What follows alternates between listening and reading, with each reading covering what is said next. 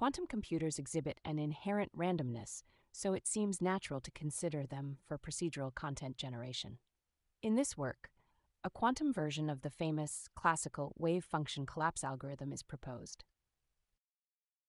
Procedural content generation has applications in video games, art, and design, where the need for algorithmically generated content is widespread.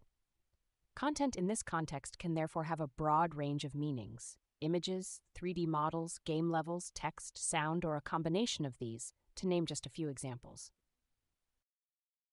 For the sake of simplicity but without loss of generality, let's only consider the generation of tile-based images in the following.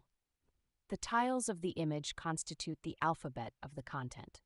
These are the basic components it is comprised of. Of course, the goal is to generate images that are not entirely random, but comply to certain rules that are defined by the designer. Using the alphabet and the rules, procedural content generation can therefore be understood as drawing random sample images from a probability distribution of all possible images, where images that violate the rules have a probability of 0 to be drawn. To begin with, let's briefly review the original wave function collapse algorithm that has been proposed in 2016. This algorithm is entirely classical and does not involve any quantum computations.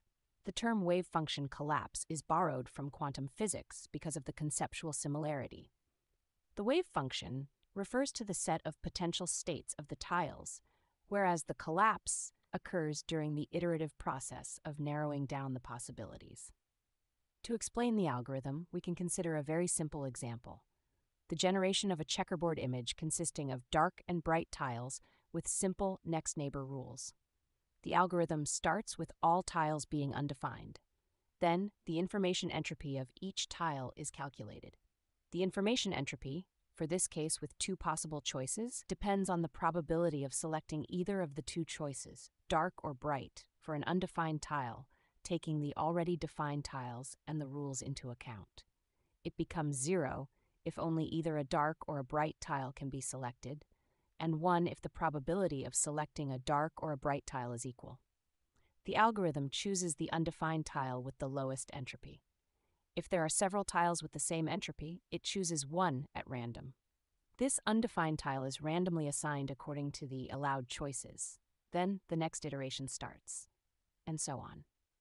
In the case of the 3x3 checkerboard image, all tiles are initially undefined and can be assigned a dark or a bright tile with equal probability. Therefore, the entropy for all tiles is 1.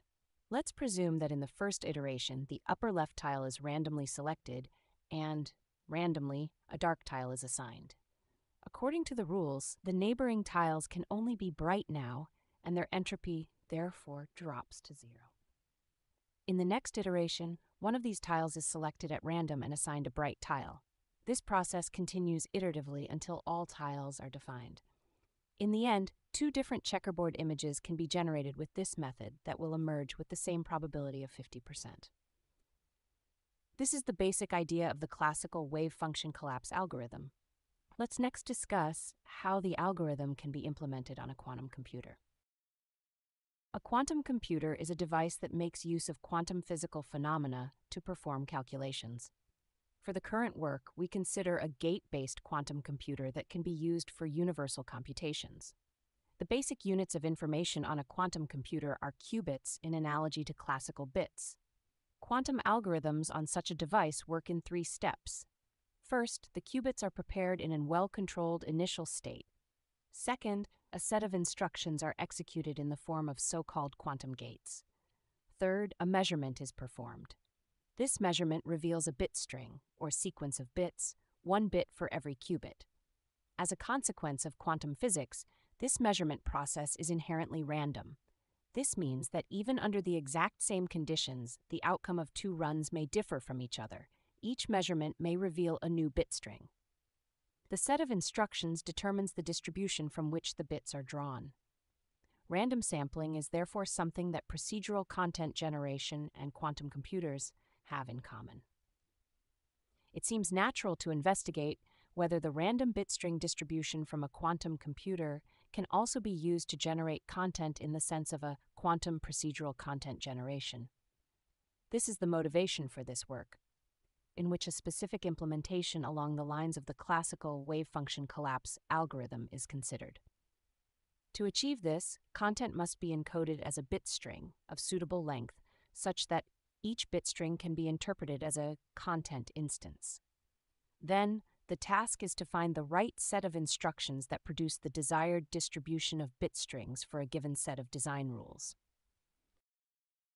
The technical details of this approach are explained in the paper, including a pure quantum and a hybrid quantum classical version. The actual quantum mechanical collapse of the wave function is used for the implementation, from which the classical method derived its name. Thank you for listening. If you have questions, feel free to reach out.